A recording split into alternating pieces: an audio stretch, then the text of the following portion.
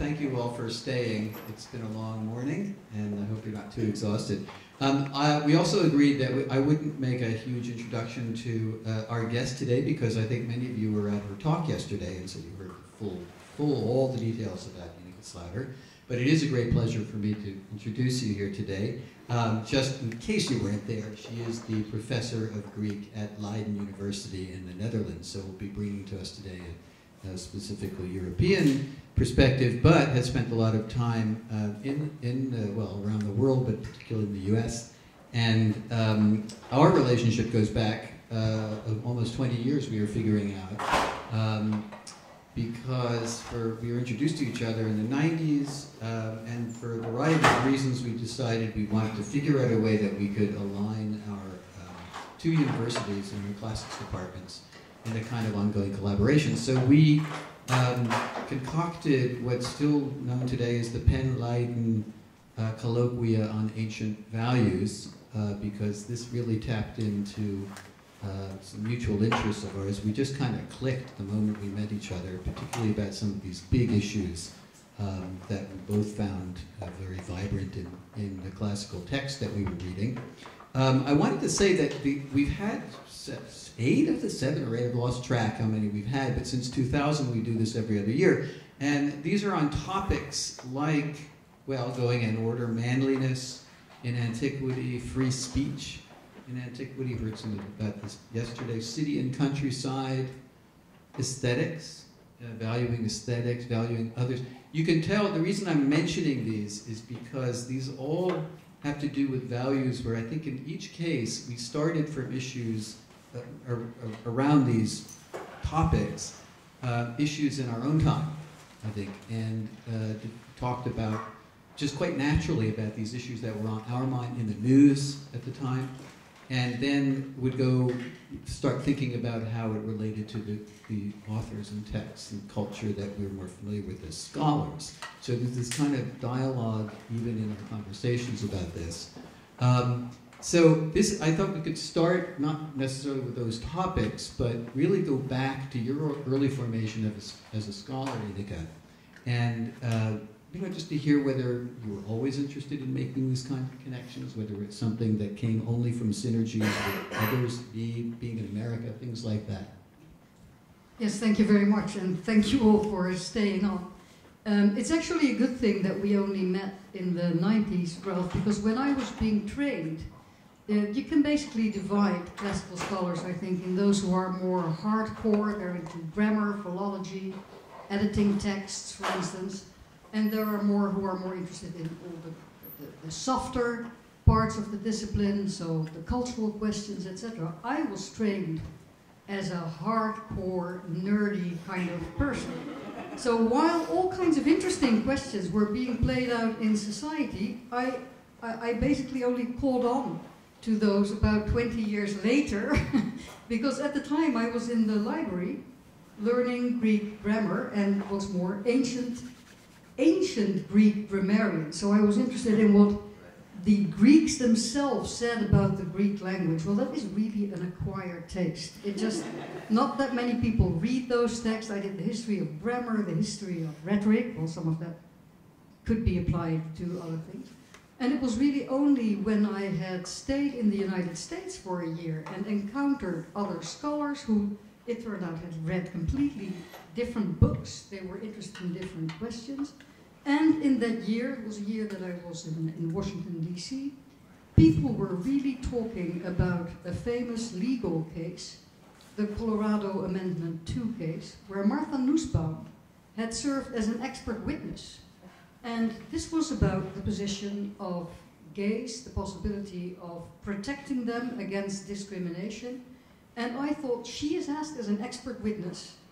And so she is applying all this stuff that I'm interested in classics, to something that will affect the lives of real people now. And I was so fascinated by that really drew me into a whole area, for which I think I am temperamentally actually suited. And I'm so happy that the order was the one that I followed. I learned the technical stuff first. I became a specialist. And only then did I branch out. Because I think if you start the other way around, you're never going to have that real grounding in the text and stuff, and you will not understand when you need to call in a specialist. Because could I just ask you about that case, and because it's actually a really good example of at least how classical authors and issues do kind of rise to the sort of a kind of popular consciousness. Did you think, when all is said and done, well, let me rephrase that, what was the role that classical intellectual history, essentially is what it was, classical intellectual history played in an actual case? That is, was it useful? What did it bring? I guess the question I'm always asking in these cases, does it bring clarity to the present? That's how I would phrase that. And did it bring clarity to that court case? Did it help us kind of understand the issue for today, for the specific bit of legislation that was being debated at the time? Yes, the short answer to that is no. but obviously there's more to be said than that. Maybe I should explain the case just a little bit, because not everyone may be familiar with it. Yeah. So it was called the Colorado Amendment 2 case because the state of Colorado proposed an amendment to its state constitution to the effect that no cities would be allowed to adopt rules protecting people against discrimination on the basis of their sexual orientation. So in other words, sexual orientation would no longer constitute a grounds for protection against discrimination. It was pretty far-reaching. Some cities in Colorado already had rules like that, and so they sued the state of Colorado. The state was the defendant. It went all the way up to the Supreme Court. Well, one argument that was being made was that really the only way, the only grounds on which you could condemn homosexuality morally was if you used religious argumentation, religious arguments. And that would make it unconstitutional because the Constitution of the United States forbids the establishment of religion as a basis for legislation. And so the people who were defending the state brought in a bunch of moral philosophers to explain that you could have serious moral objections to homosexuality not based on Christianity. So that's why they looked in classical antiquity, because at least they can't be suspected of being Christian, just by virtue of being too early. And so they looked at Plato and Aristotle, and the bad news was that, for me personally, I'm sorry, I do have a point of view here, and the stake, quite frankly. The thing is, there are remarks in the ancient philosophers that really do look like moral condemnation of homosexuality. And for them it was sufficient to uphold only one such case, because they just needed to prove that you could have those objections while being a serious philosopher and not being a Christian. Right? The other party brought in Martha Nussbaum, and so she was in a very unenviable position because she had to deal with every single instance that could look bad, and had to either say there is no moral condemnation here, or cast sufficient doubt on the interpretation, which fortunately is not that hard most of the time, so that you just couldn't use it in court. And actually that is what happened in the end, because the judge just threw out that whole line of argument, because on a reasonable ground, saying, you know, it's not for a judge to decide a controversy between scholars. I mean, you can't do that by verdict. That's not how it goes. So in this case, did it bring clarity? No. What it did do is it caused a whole series of studies, serious studies, on ancient homosexuality. And that is something that people are interested in. If a topic like this becomes important in society because of the discussions, that in itself will spark off research into classical antiquity. And so what I would say about it is that there is a certain demand in, this is not just a ploy that classicists have to keep their funding, so right, to seem relevant, but society actually asks, so what is the history of it? What is the basis for this? What is the tradition? And what can we anchor our current views to? They're looking for that. So in that sense, so in this case, there's a sense in which, and there are two issues here. So one is that it enriches classical scholarship, or even, not even just to keep it so parochial, but it's useful, we can go from the present to the past. It's useful to take present issues and see how that may help us think about the past. Does it work in the reverse? Maybe not in this case, but in your thinking about the, I mean, I hate to use these terms, we are here to talk about sort of utility and relevance and all of these, what's the point of doing classics? Because certainly in this group, we probably don't need to ask it, we'll have good answers for it, but outside this group, it is being asked quite a bit. And you could retitle this session as, you know, why classics and why now? And so does it go the other way, would you say? Well, this is obviously a discussion that's going on everywhere, and I've had to defend classics many times in the Netherlands too, because people do ask the question. I will say one thing about that defense thing, however, which is that the question is often raised by classicists themselves. So Mary Beard just wrote a recent book, and she pointed out that classics is sort of doing it to themselves, that they posture as if classics is constantly threatened and on the verge of disappearing altogether. And this has been the case since antiquity itself. People have been worried that there's a whole tradition of people worrying about no one is reading Homer anymore, they don't know their Virgil. I read medieval scholars saying exactly the same thing. And she says it's part of our rhetoric, so we also have to be careful about that. But the question is also asked by others. This is true. I always think that you can give three types of answers to this. The first is on the lines of, we are not pigs. Some of you will get disillusioned, but you'll... Yeah, this is actually Plato. You know, they're designing a new state. They have a state that sort of seems to work. People have food and houses, and there's nothing much else there. Everyone has a job. And then they say to each other, well, it seems we have designed a society fit for pigs. Right. Now what? Now what? What is this good for? Why would we want to be living here? So we're not pigs.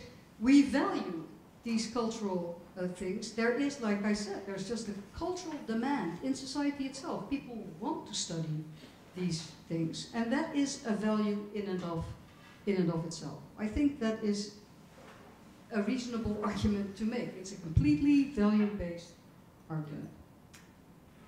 Sometimes, though, that's maybe not enough, because people say, why just classics? You can study other kinds of cultures. Why this one? Well, in Europe, and America and Europe have similar discourses about this.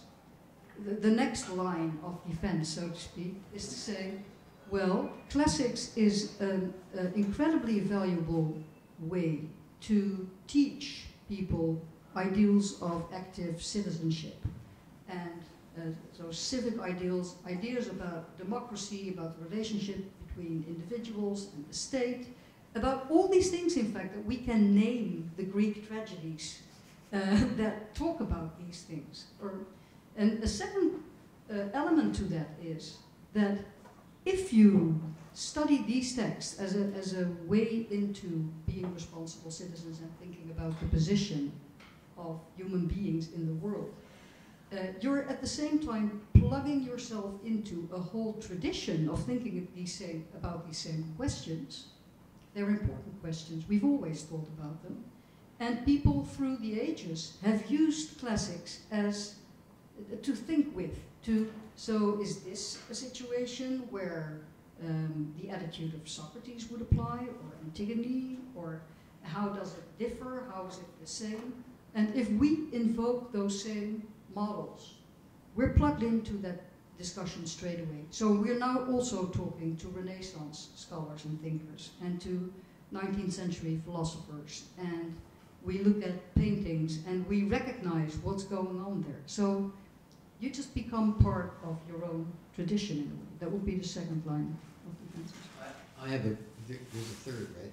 There will be a third. Oh, yes, a third. I wanted to give you a chance to say something too, Ralph. Yes, okay, well, I know what the third is, and we're going to get to that in a second, but I did want to ask you a classic question about this, because living in our ever-increasingly pluralistic society and world, people may and do counter what you just said, not by repudiating it, but by saying, well, you know, are you giving a certain privilege to the Greco-Roman or the Mediterranean, pre-modern Mediterranean world? Like, is it, maybe there are other models one could use, there are other cultures, other pre-modern cultures one could study and one could use in similar ways. So, I mean, I think we all, especially those who are academics, have their own versions of an answer to this. I know I have mine, but I'd be curious to know how you would say, or how would you answer the question, is there something special about our beloved Greeks and Romans that other cultures or other histories or other literatures don't do as well, don't do it the same way, don't do as efficaciously, something like that? Right.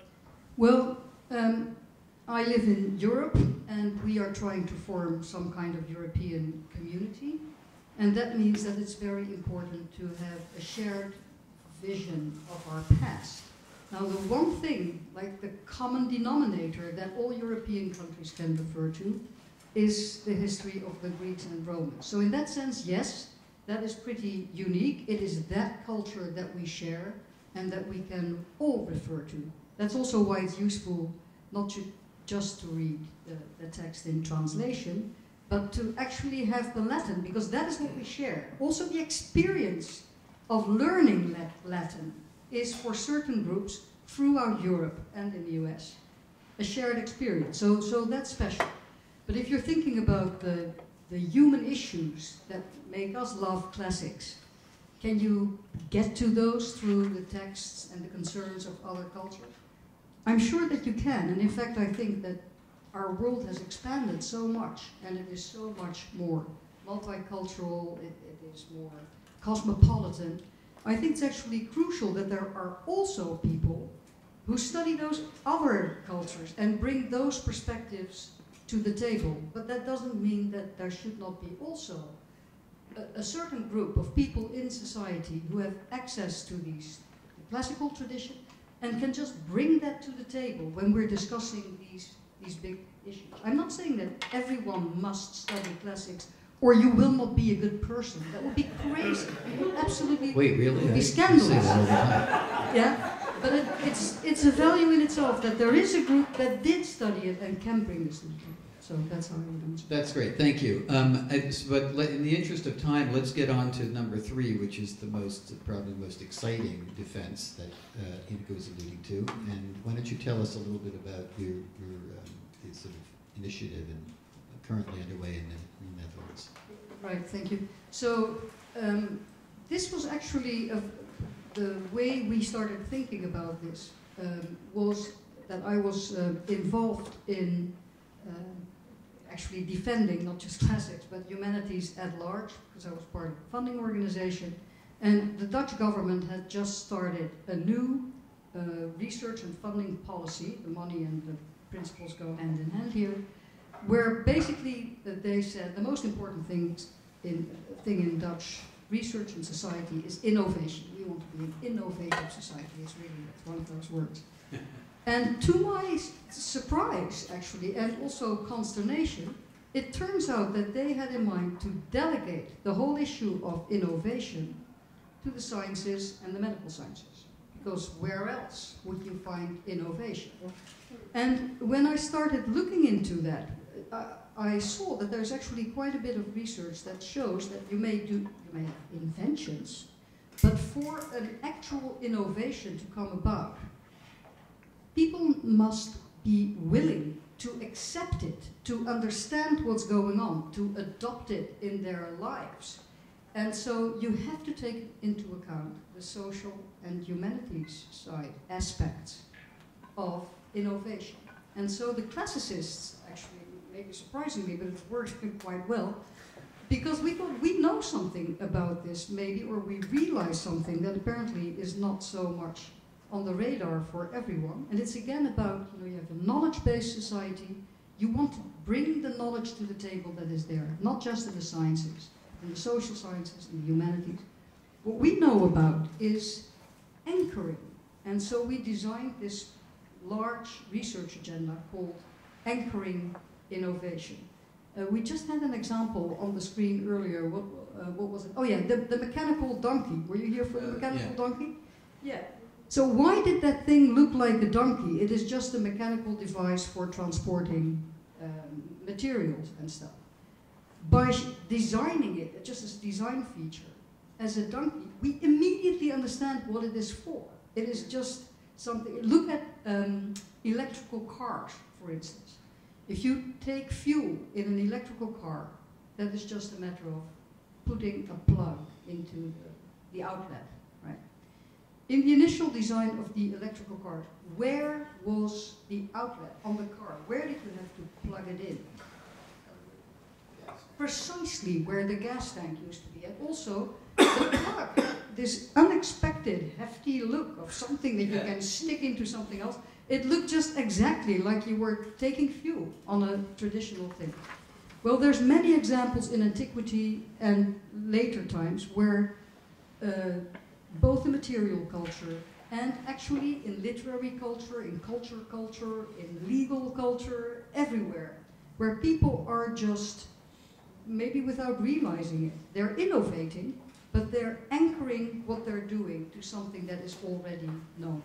And actually we have so many elements in humanities that do this, but without using this common denominator. So people who are doing intertextuality, look at how texts talk to each other, older, newer to older ones. It's a form of anchoring, innovation. Memory studies are uses of the past to understand our current situation. It's a form of anchoring innovation. So actually it's a label or a concept that can bring many forms of humanities studies together, and that can show to the government. I mean, I have given a talk about this to our Department of Economics. The director of innovation was there. I was completely thrilled that they were willing to listen to it. And they were just intrigued, and they said, so how do we get information about this? I said, give me a call. So can you give us a specific example, say in that talk, from that talk, of how you would convince an economist that there's a role that a classicist could play, or at least the discipline of classics could play, in their thinking, in their worlds? Yeah, because the thing here is, again, that you don't give simplistic parallels. You don't say this is the same as this, you look just one level higher of an abstraction, right? So you look at system features, as it were. So my examples included this electrical car, but I could put that side by side with, do you know, if you have these Greek temples, and on the top of the architrave you have these little things called gutai, little droplets, which must have been a hell of a lot of work to carve out in the stone. They have no function, no structural function, they don't support anything. They're not very important in the pictorial program of the temple, but what they probably are is the representation in stone of what would have been a functional item when the temples were still being built in wood. So they were pins used for attaching beams to each other. So people were apparently just used to temples looking like that, and they were able to go to all this trouble to make a stone temple look like the wooden temples that they were used to. Like we put the plug of the electrical car in a place that would people understand automatically what they're supposed to do. Where do I plug this in? Well, they go for that spot automatically. Now I see that the plug can also go in other positions because we're more used to the electrical car. It's a transitional thing. So it's a sort of knowing a history of a phenomenon, knowing its history is relevant to how innovation might go forward. And is this the argument? Yes, and you can make it not just in material culture, but also, for example, there was this in ancient Greece. There was the war against the Persians. There's this wonderful story in Herodotus about the Athenians deliberating about what to do. They know the Persians are coming. They will be taking the city and destroy it probably. What are they supposed to do? There's two parties. One says, let's go up to the Acropolis and defend ourselves there. One says, no, let's build a fleet. We must just give up on the land war. Let's build a fleet. People send someone to Delphi. which the Greeks do. Why would you do that anyway? So, right, they get a disastrous oracle, refuse to go away. There's the first sit-down strike in history. Get a better one, it worked too, right? They get a better oracle, slightly better, not very much. But they're promised that the only hope that the Greeks will have is the protection of a wooden wall. They go back to Athens. Now what happens there? So what you see is that you get a debate over the interpretation of an oracle, and the two parties who had their policies ready anyway, their preferences, must now try to attach their preference to that oracle, anchor it in the oracle. The one who does the best job wins. So the one party says wooden wall. Well, wasn't there a wooden fence around the Acropolis at some point? So the oracle says we must go up to the Acropolis, which is what they wanted anyway. And Themistocles says, no, the wooden wall, that's clearly a reference. It's a metaphor, right? It's the reference to the fleet. We must build the fleet. So, and he wins. And then Herodotus miraculously said, so they started building the fleet, for that was what the god wanted. As if there hadn't been a debate over what the god wanted just minutes previously. Now, if we look at the modern example, take Obamacare, the Patient Protection and Affordable Care Act. It was taken all the way to Supreme Court to see if it was constitutional. Why? Why did we do that? The Supreme Court functions as a kind of anchoring device. So whichever party, and again the parties had their opinion ready, some wanted it, some didn't. And the party that could make the argument that attached this new proposal best to the Constitution of the United States, and the founding fathers were not thinking about healthcare, would win the day. So you know how it ended. One party says it is unconstitutional because you can't force people into economic activity, and this is just selling an insurance, so it's unconstitutional. And the court comes down on the other side, says, no, the federal government is entitled to levy a tax, and this is a form of taxation. So there is an unbroken line from the Constitution to Obamacare, miraculously enough. And that is sufficient from now onwards until there is a new law case or something. It is anchored in the Constitution. That's how these things work. So I'm gonna ask one more question, and then maybe we should open for questions. Is that okay? Yeah. And that's about what your anchoring innovation, and it's a general question. So what I'm hearing. I'll ask it as a question. Is there a specificity to classics, or is this more a kind of brief for the humanities? I mean, I think, yes. Where is the, or is it that you're conceptualizing classics as a subset of the humanities, and this is what we do? So the argument can be made from within our discipline for something that equally applies to humanistic endeavors, sort of more largely conceived. Right. Well, the way I see it is that classics is actually a microcosm of the humanities. We have this one object of study, a certain geographical area in a certain period of time. But if you look at classicists, we represent all these different disciplines. There are linguists, there are literary scholars, people study material culture, they do ancient history, there are philosophers. We bring in theories from the social sciences and apply it to classics. So there are economic historians, social historians, we do social psychology, we apply cognitive studies. And so classics is actually an ideal breeding ground to, we can't solve contemporary problems directly, and I don't think we should have the ambition to do that, because we're just not trained to do that. But we can raise the awareness that we have something to bring to the table, because we can show how it works in a period that, it gives us a little distanciation from all those hot problems with the urgency and the emotional involvement that you see in societal debate. We can be a little more at a distance and say, look, you make this type of analysis in human problems of this nature. Now let's see what happens when we apply it. That's how I understand. That's great. Thank you. So Grace, should we open it up? The floor is open. I'd love to hear some questions along these lines. Bridget. Ineke, I wondered if you could comment on the different status of scholarly endeavor relative to the classics vis-a-vis the artistic endeavors that we were hearing about earlier, because it seems as if, well, I was thinking of like Ben saying, myth is infinitely malleable, the details don't matter. Or then we were hearing about the Oedipus myth being given a kind of Christian inflection, and that's great, that's fine in the context of a new play.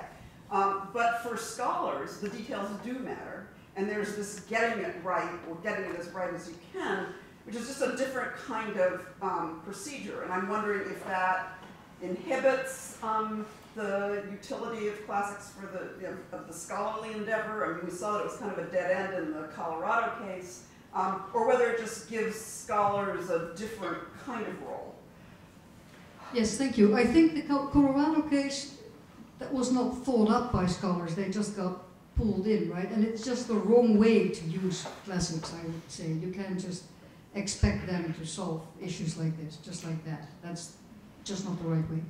I think you need both, actually. The fact that people are still, making a movie like Troy is fantastic, because it means there is a live engagement with the material that is dear to us.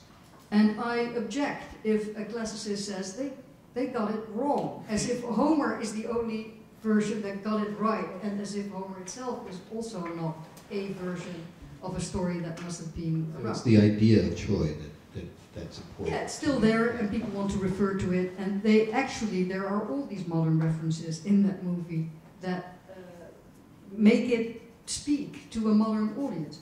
But there is a value to the scholars also saying, well, so this is what we know about it, the ancient version of it, and you can study that, and what you can learn from that is that you need to look at these cultural manifestations in context and with respect for their historic specificity and what it meant for the audience at that time, because that is also how you would want people to interpret our own culture eventually.